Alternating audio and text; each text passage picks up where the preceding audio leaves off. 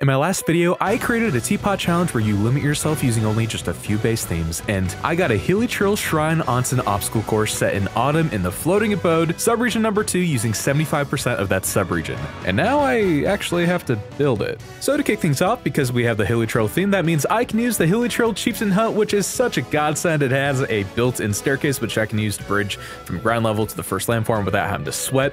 I'm also using these landforms in this sort of accordion fashion to make a makeshift staircase without having to float a bunch of benches, just to save a little bit of load and also a whole bunch of time, because that takes up a lot of it. But here I'm putting down the foundation for the obstacle course because I don't have that much space to work with. Instead of spreading things out, I'm opting to go upwards in this kind of spiral motion. I think it'll turn out really nice. Here I'm starting to float a staircase made out of pine tables up from each of the landforms. I end up scrapping most of them. I did this floating staircase for all the landforms, and then I realized afterwards, oh wait a sec, this is an obstacle course. I should probably have some more obstacles. So I'm going to show floating the first staircase, but after that I'm probably going to cut out a lot more just to save on time, because I do end up scrapping most of it. Now here, because this is a shrine theme, I am putting some torii gates down. Even though I have the Hillichurl theme, the way that I designate it is only limiting myself with the buildings when it comes to like the theme. So I can only use Hillichurl buildings, but anything that's in other tabs, like in this case, the torii gates are in the courtyard section, that's totally fair game. At least in my mind, that's how I cope. Either way, yeah, so here's that second staircase. Again, we're cutting out most of that because it ends up going away anyway. Man, it turns out floating things, especially floating staircases, it takes so much time. I think the total amount of recorded time was about 1 hour and 45 minutes spent of me just floating things throughout the entirety of this time lapse. Absolutely insane stuff. Now, you can see here I'm putting additional landforms to the side of the torii gate holding landforms because they're just a little too wide to be put down on their own. They just need a little bit extra area in order to like properly go down. Here I'm just making some more torii gates because I definitely did not have enough. And now we've got the foundations for some of the obstacle course and some of the shrine aspects, but we don't have any onsen. So here we go, putting down the hot springs, just some basic stools so that we can sit down for screenshots and all the fun stuff.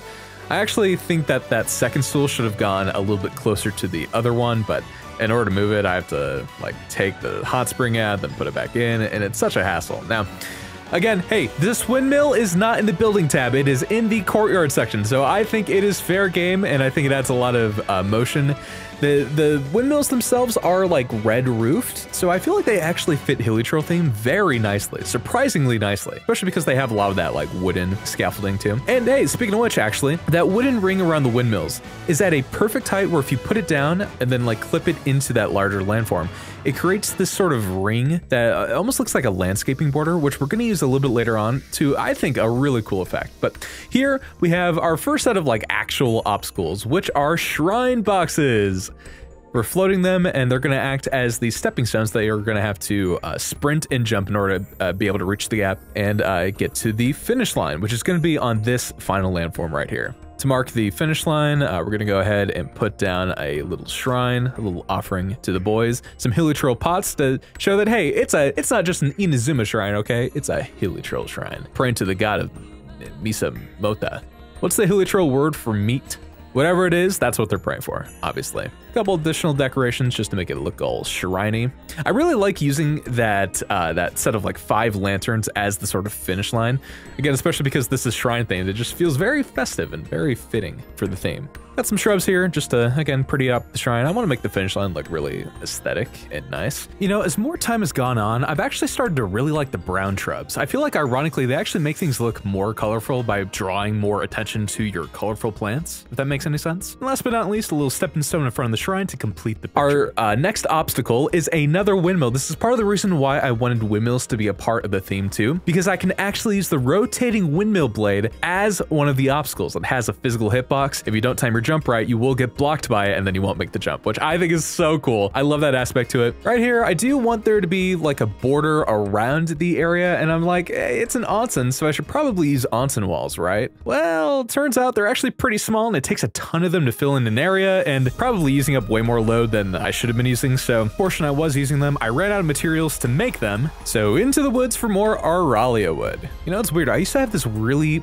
big pine wood deficit, but ever since Inazuma stuff came out, now I feel like I never have enough Auralia wood. It's just like all the coolest furnishings like exclusively use that wood, and it drives me nuts. I never have enough of it. Also, I should probably mention that I put down a second hot spring, right? I think most onsens have gender split pools, right? You have one for boys, one for girls, so that's kind of what's going on here. Although, not much of a divider between the two, but that's fine. They're Hillichurls. They probably don't mind. I wouldn't mind. I'm just saying. The Hillichurl hut here, kind of like the receptionist center, or maybe the changing room, even though the door's wide open and you can also see through on the sides.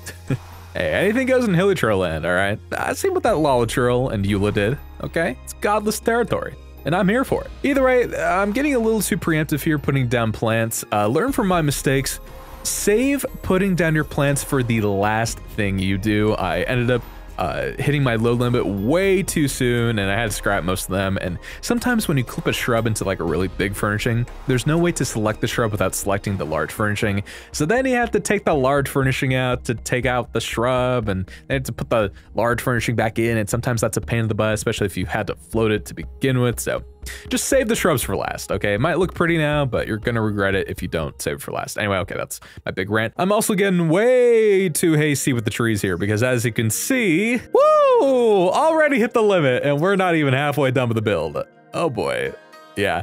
This is surprisingly one of the few times I've ever done a build where I really struggled with the load limit. You know, it's always kind of a pain in the butt, but I can usually have a good sense of where I'm at and the scale of the build that I want to do. And I very rarely have to like constantly take stuff out and tweak things to appease the load limit. But man, this build was pushing it. Putting some stepping stones down, I actually love how these look in combination with landforms. I feel like you use stepping stones and you actually don't need as many plants to still make the landforms look neat. I don't know what it is about them, but they're really cool. I hope in the future maybe we get 2 or 3 additional stone shapes. Maybe some round ones would be really cool. Just saying. Now, hey, if you were like, hey, bro, you're using windmills, that's cheating, that's not a Hillichurl thing, think again, bozo. Rest in peace, Packwatch. Because we are floating Hillichurl huts onto the top of the windmills to make them Hillichurl windmills. Hell yeah. They literally have the same color as the windmill roof. It's perfect. Although the one thing that I didn't realize was going on with Hillichurl huts is they actually have a ring of stone and like mossy grass underneath them, which you can kind of see if you pause the video. Another load limit. God dang. So yeah, here I'm taking away all the onsen walls, replacing them with these like wood picket fences instead.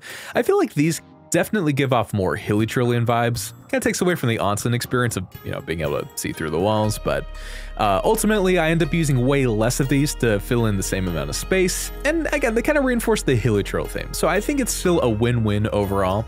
And I still use the onsen fences as sort of the end pieces, just so it's not all samey, and I think it adds to the effect a little bit. The one thing I'm still not sure about is the actual load limit of the pieces. Like, I don't know if individually those things still take up the same amount as one of the onsen walls do, and so overall I am saving on my load limit, or maybe they cost more limit individually, and so it just kind of evens out. But the one thing I am certain on is I want a more ornate entrance. I want something that really embodies all of the themes that we're using for this challenge. So onsen, shrine, Hillichurl, all combined into one.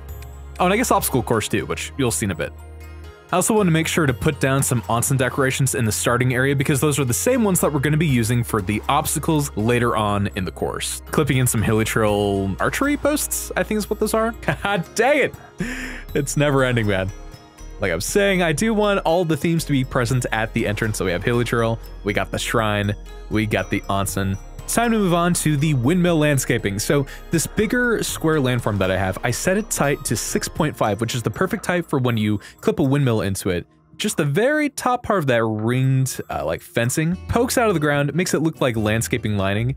And when you put a bunch of plants in there, I think it looks really neat. I really love this combination, and I'm probably gonna be using it in the future with like other plants and stuff, depending on what the theme is. Here you see me, I have to yoink all the shrubs that I put down previously because again, I was way too hasty with it and I didn't save for last. And so now I'm like scrounging around, trying to work with load limits yet again to get the landscaping that I actually want and I actually need. Putting in a shrine box to reinforce it being like a, you know, shrine thingamajig, and this broke my heart. I was like, yeah, man, this is an obstacle course. I need more obstacles. Spent like an hour doing those staircases and I had to scrap them all, but hey, sometimes that's just how it is. Sometimes you get so caught up in the moment of doing your build that you don't really take a step back to see if it works with like the overall picture, and in that case the staircase didn't. So instead of floating in a bucket as the first starting obstacle, it's a little bit bigger, so it's pretty easy to jump on there. Ramping up the difficulty by having these 2 signs, which are much thinner, much more difficult to land on. in retrospect, might not have been the best choice for an obstacle, but I wanted to keep the like onsen objects as the theme for the obstacles, so they still work just fine, but basically when you jump onto it, you kind of slide off and grab onto the ledge instead, which is still kind of cool. I still like that mechanic, so that's why I kept it in, but clipping in the obstacle ring, you actually can't clip it in by itself. It's kind of like a companion where you have to use a landform to clip it in, so just using another square landform to do that and get it all squared up. And with that, ladies and gentlemen, we have a completed build, but this would not be a true obstacle course build if I didn't give it a test run myself. So I say, let's fucking do this shit.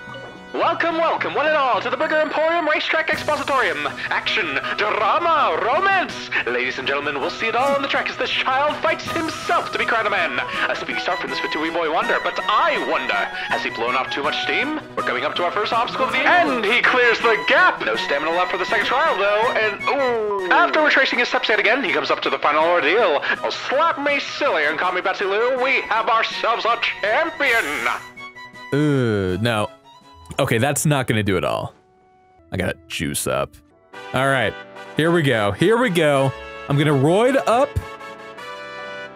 Now I'm gonna make this course my biach. All right, the rerun, rematch. I can feel it in my loins. This is the one. We're saving stamina, we are conserving. All right, now we have enough for the bucket. Oh, okay, I missed the jump, but it's fine. Oh, we get the slide. We got the tuck off. Good. Okay. Oh, no. Oh, my God. Oh, my God. Oh, my God. I barely have any stamina. Oh, thank God. Thank God. Okay. Okay. Saved. We still have... Ah, there it is. 32 seconds. Okay. Wasted a couple seconds there, clutching it out and saving the run. But overall, hey, a clear improvement, and that's all we can ask for. And... there I have it. That was the challenge. Honestly, I had a ton of fun with this. I'm definitely going to be using my Teapot Limiter challenge going forward. I think that's just going to be the best way for me to like come up with ideas that I honestly normally would never have thought. Like I never would have thought of piecing together Hillichurl with Onsen. So I had a blast with this. Again, if you haven't seen the other video, highly recommend checking it out, giving the challenge a try, and seeing what kind of wonky, crazy combinations you can personally come up with too. If you enjoyed the video, hitting it with a like and even subscribing to the channel does a lot to help me out. And either way, thanks a ton for watching.